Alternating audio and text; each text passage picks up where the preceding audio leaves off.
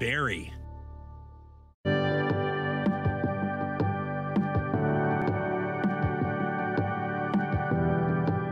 Welcome to Educate, Inform, and Challenge.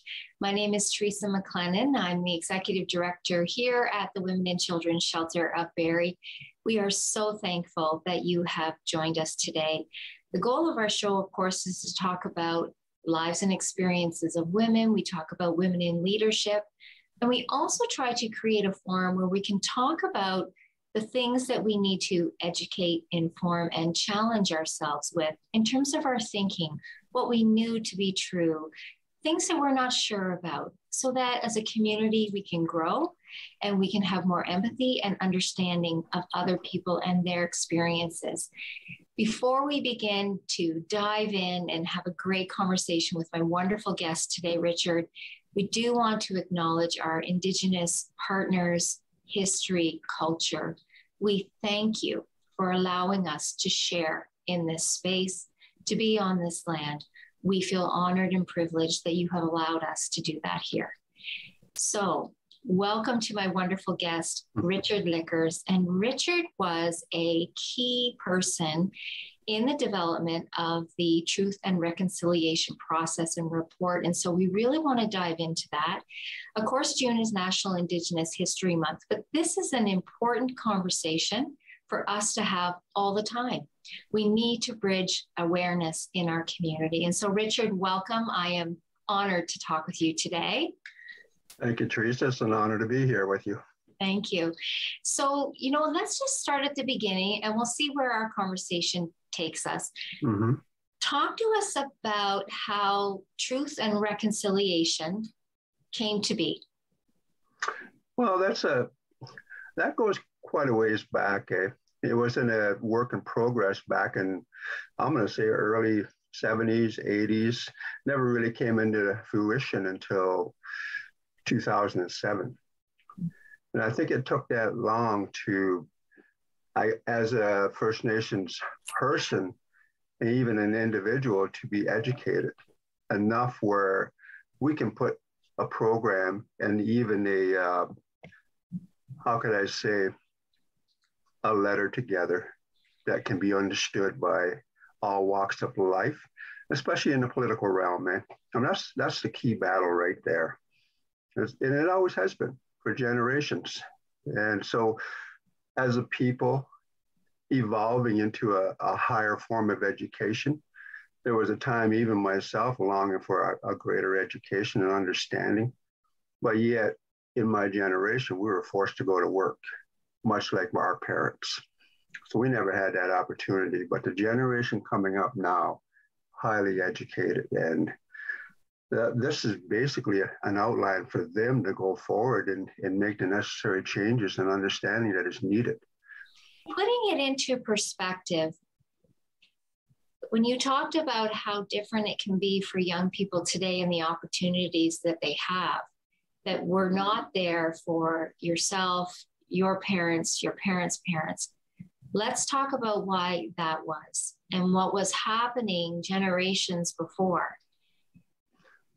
And that's a huge question, I know, to capture, but I think that's a good place to start. Well, to actually live through that, Teresa, a longing for a higher education, but yet never having the resources. So with all that said, the resources was one of the main reasons why the generations to follow would be better equipped to live a life where they can be understood. So bridging that gap between the elders and the youth, that's where I came into play. In my lifespan, being brought up with elders such as my mom, for instance, who is a residential school survivor, who is no longer with us, but yet recognizing the pain and the suffering that she lived with and denying it, never having an opportunity to enter into her healing in a greater way. So that's where I came in as her son and entering into that healing journey on her behalf and my father's behalf. So, but I guess why it's so crucial and important to educate our kids now, highly intelligent generation. And for myself, never really having that opportunity, but yet having a heart to learn and to understand the sufferings that our ancestors have gone through, and living with that in my own life and through my own personal experiences. So this is the main reason why this draft was put together, so that the truth will be told and the relationships are going to be restored. That's what we're believing for. You talked about, your family history of residential schools.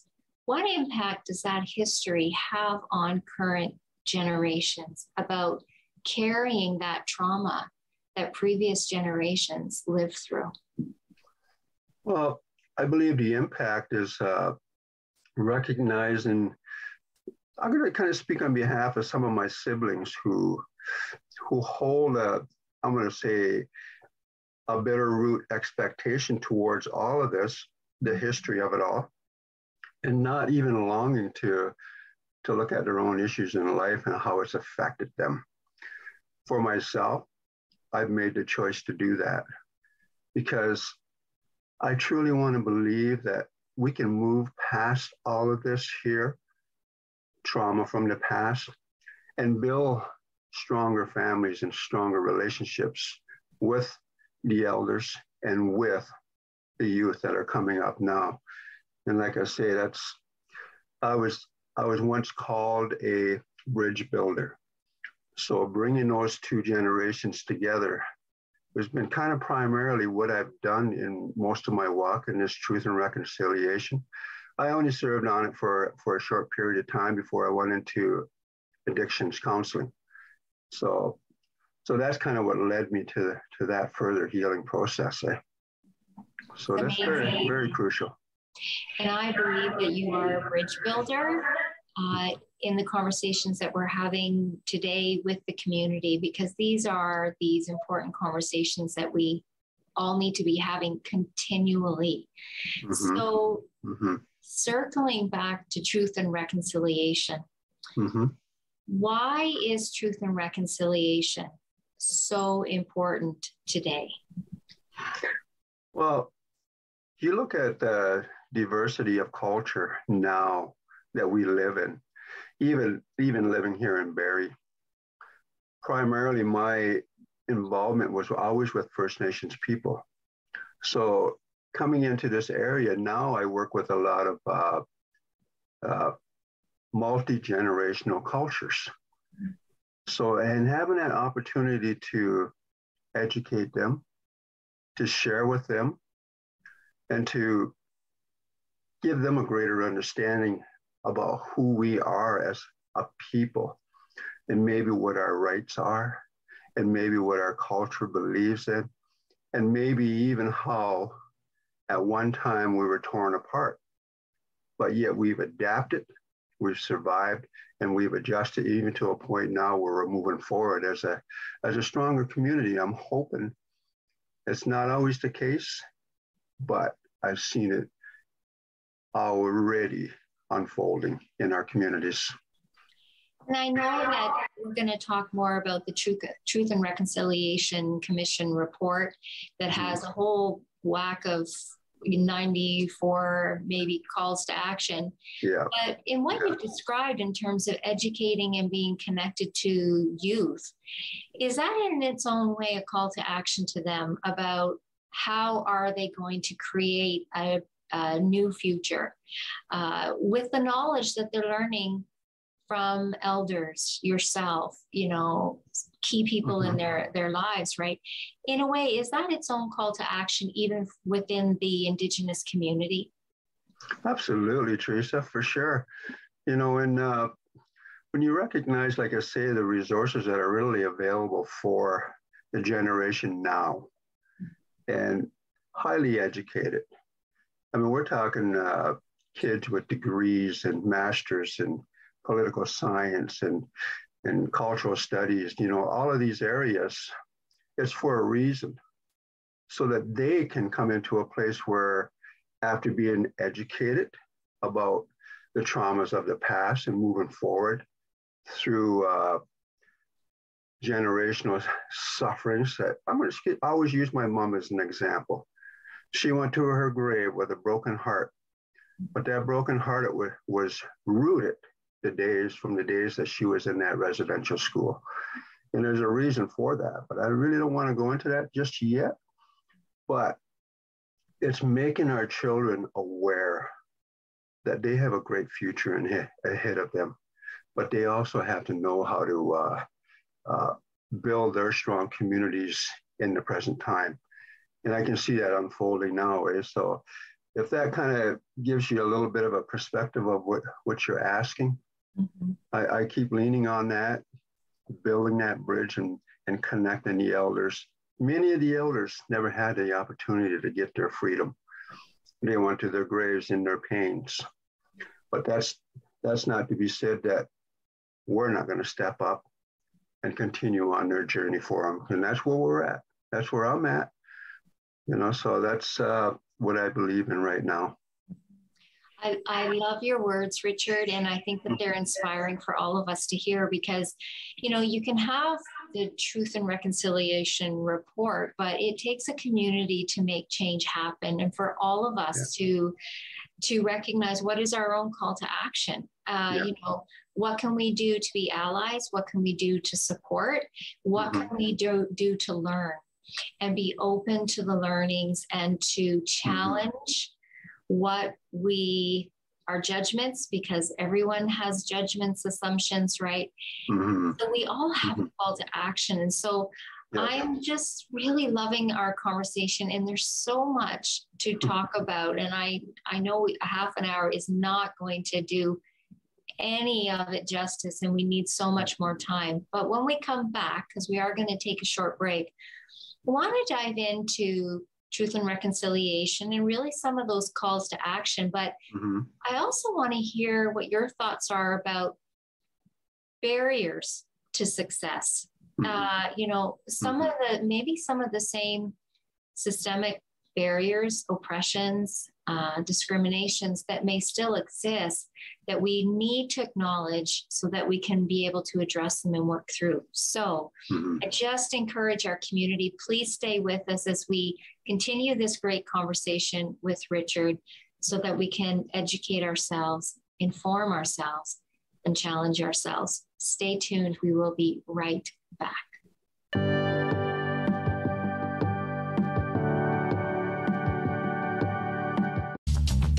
This program is brought to you by Ignite TV. Now you're in command.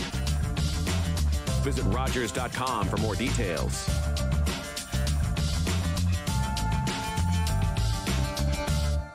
Summer days, summer nights, lots of things to do, places to go, and people to see. If you're having a few drinks, be sure to plan ahead and get home safely. We don't want to pick you up. Drinking drivers risk injuries to themselves and others and take chances with their license, their jobs, and their future. Remember what's at stake and choose your ride, whether you're the driver, the passenger, or the party host. Thanks for supporting Sober Driving. I hope we never meet. Visit ArriveAlive.org to find out more.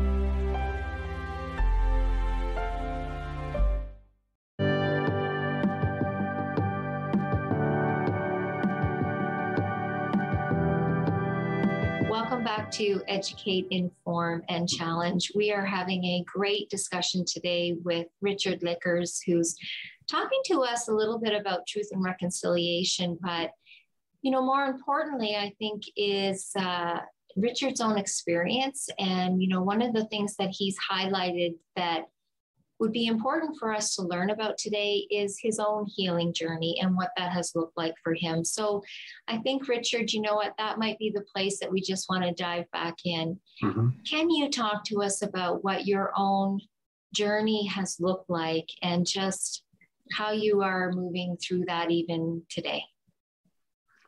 All right. I'm going to start off with where I was born on the Six Nations Reserve. I was actually born right on the reserve. at that time, we had a hospital down there. So I was born right into the culture, right into the environment. And that's all I knew up until the days when I went to high school.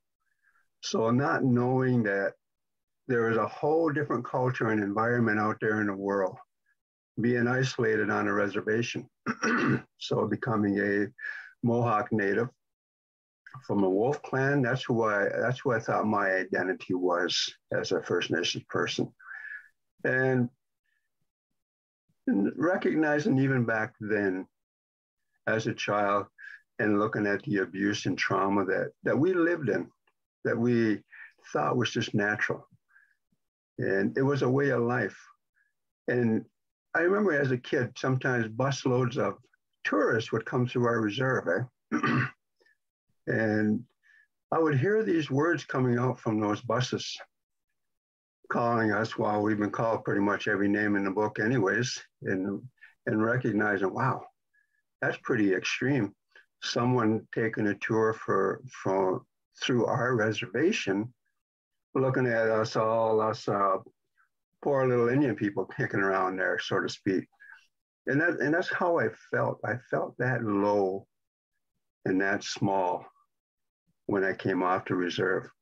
So I lived in a realm of fear, to so to speak, even going into high school and recognizing that racism was extreme, just a part of life, so I thought.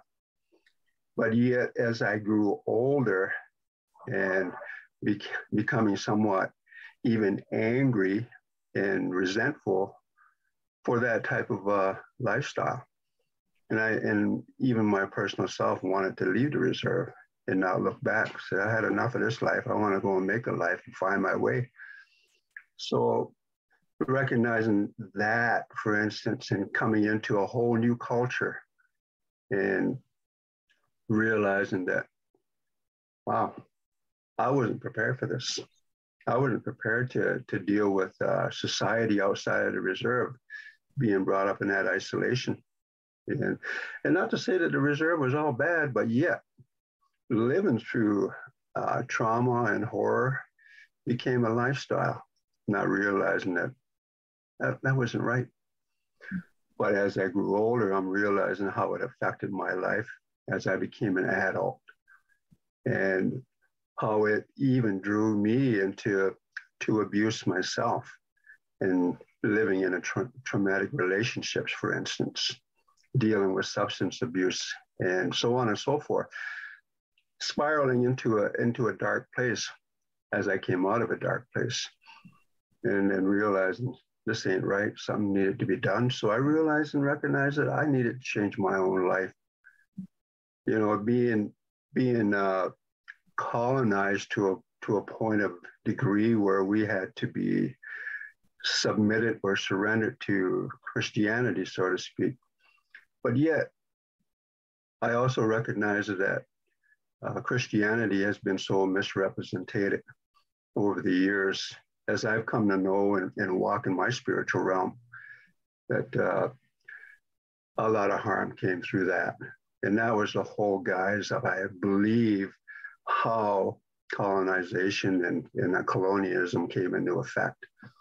So I look at the bigger picture in sense to that, and I said, well, there's got to be something more to this Christianity and cultural walk, that we can become strong allies together and understand each other. And that's where my heart was, because in reality, Christianity did touch my life, and it always has impacted my life. And now I have a relationship with my Creator, my God, in a strong way. But it's only due to the fact that the representation that I was exposed to and showed to was in the right way. And it's all rooted in love. And I said, that's the way it was meant to be, as far as I'm concerned. But with all of that said, I've seen the misrepresentation and how it's affected a people, my people, and many across the land, and how they've suffered for generations now.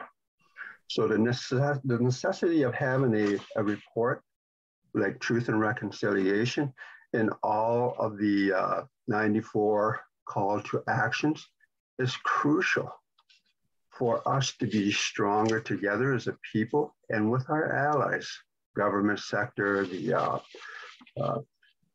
traditional sector, the religious sector, all of it.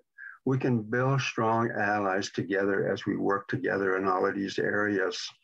And all of these here, whether it be health, whether it be education, whether it be healing, all of these are in this package.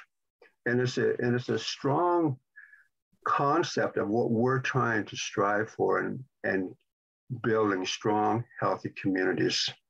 And that's what my elders taught me.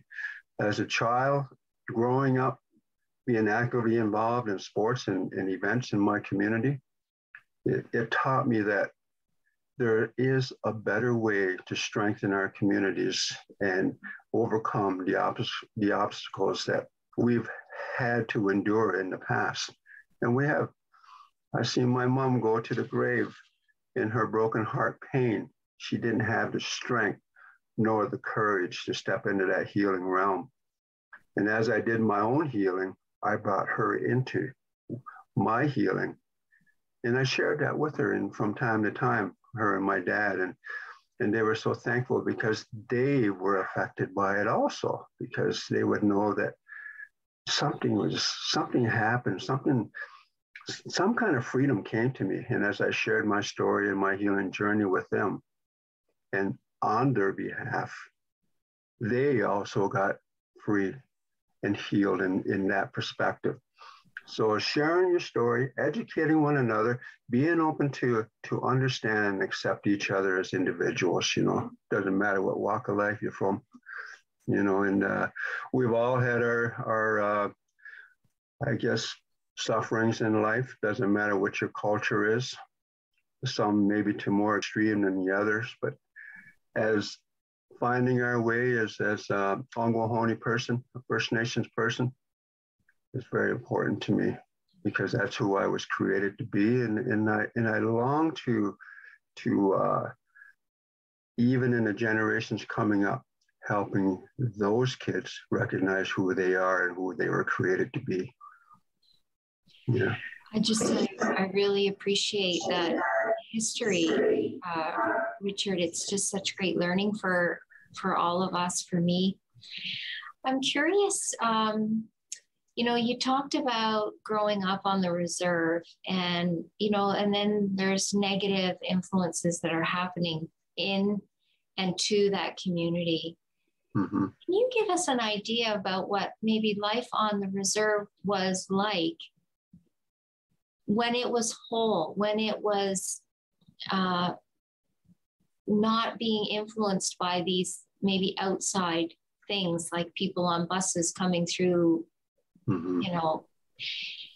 Because I think it would be just really great to get a sense about the history, the culture, the family life, the experience mm-hmm. on reserve, because people may have in their minds what they see now on mm-hmm. TV and media.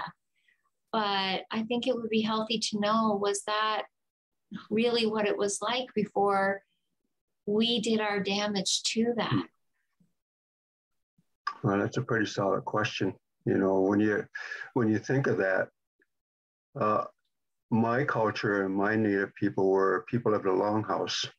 So we looked at our way of living as where the sun came up and the sun went down. So we would be, even as nature taught us, how we would migrate through the land, not to deplete resources, but to replenish it. So when you go to an area for your hunting, for your resources, you don't take it where it's stripped bare. When to say it's time to move on, nature will tell you that.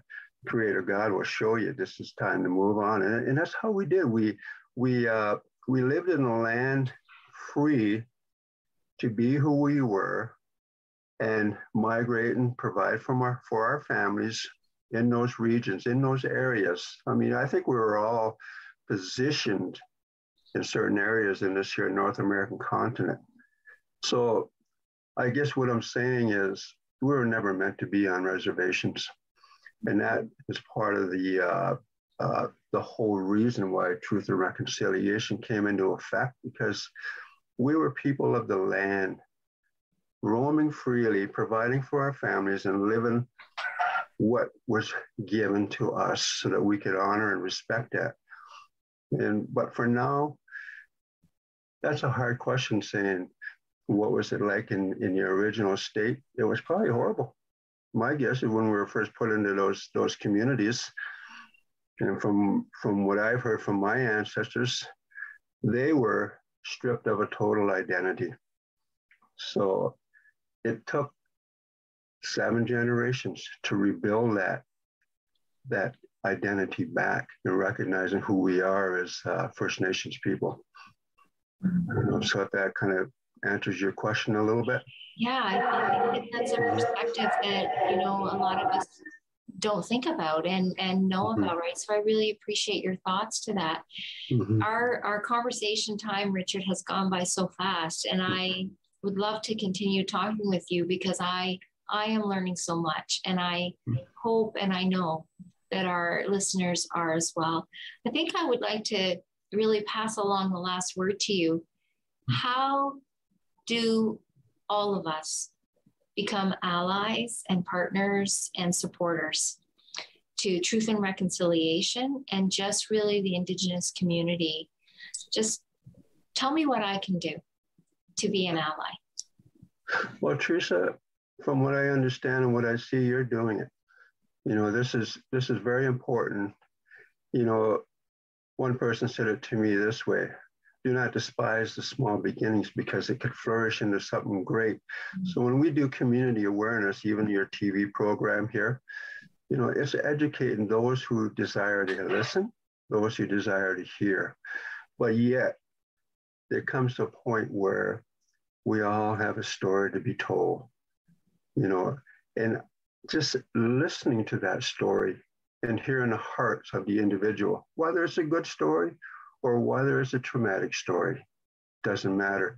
If we have ears to hear what the heart is saying, then I think it's so important how we can build strong allies with one another.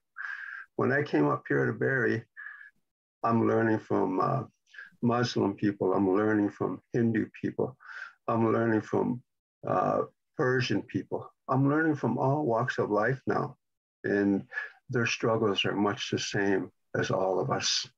And just recognizing and hearing the heart's cry of those people, saying, we can relate and we can understand one another.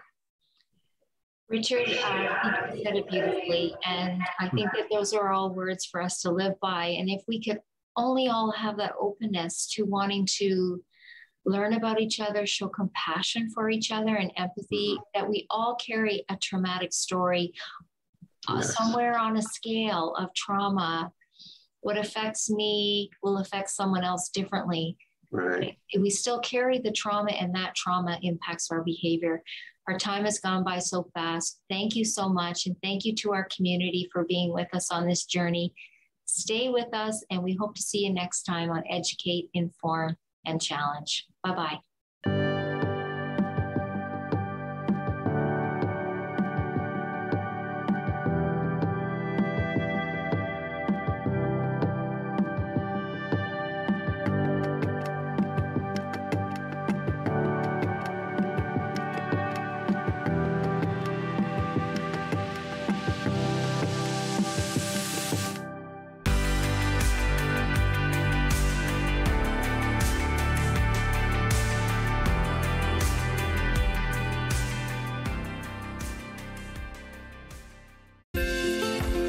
Call the Rogers TV Viewer Response Line. Email us or connect with us on social media.